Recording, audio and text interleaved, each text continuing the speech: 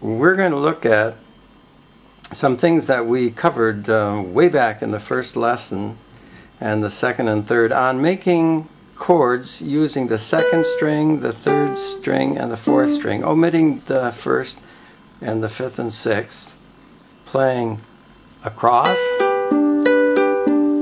like that. We can also make a form like this, and we can make a form like this. You can go back to those lessons and look at them.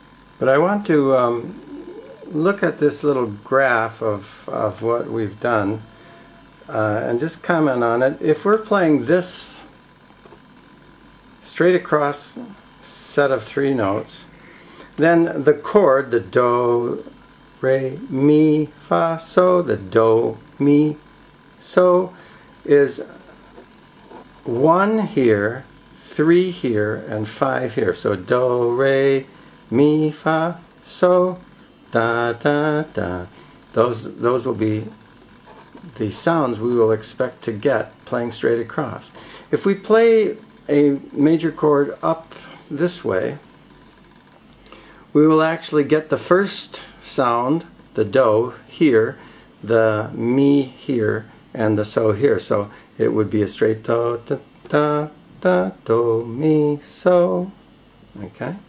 If we play this configuration, we would get the first sound, the do, on the second string, and the mi on the third string, and the so on the fifth string. So it's da, da, da, da, da, da. Keep that in mind as we look at what we're doing in the next few minutes, because it's going to become, I think, a very powerful way to move around the fretboard and learn the various chords that we'd like to produce. But before we get too technical, let's just look at these again. I'm going to pick, say, this spot here, go straight across, and form the chord. This is the do, re, mi, fa, so. And this is another form of a chord, not the same chord. This is do, re, mi, fa, so. So here the do is on the second string. Now let's go straight across. I mean straight up. And here we have do, re, mi, fa, so.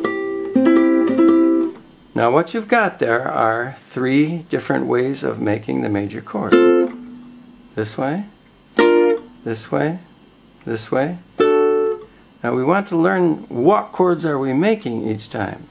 Before we do that though, I just want to encourage you that we're not really doing something very simple, because if you take those 3 this way, we can add to them the outside strings.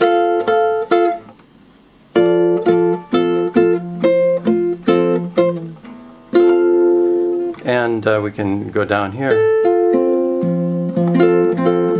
If we do this one, we can add this, and we can add. So we have the full chord available. We're just practicing the inside 3 strings to help us get a fix on the chords. Same thing with this.